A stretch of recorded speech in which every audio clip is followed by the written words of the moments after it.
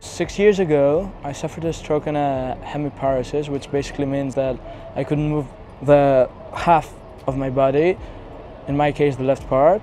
And what it has left me after 6 years is some mobility issues on my left arm, and my left leg is a bit weaker than the right one.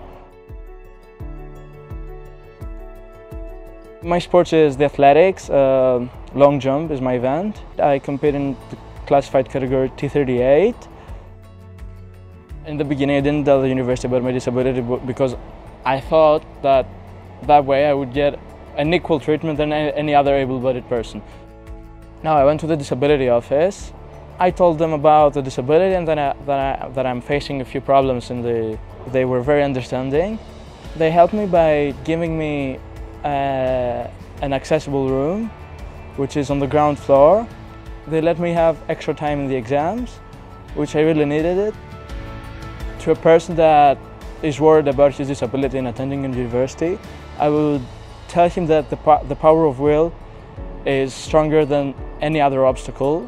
Loughborough University offers the accessibility and the support required so they can easily make it.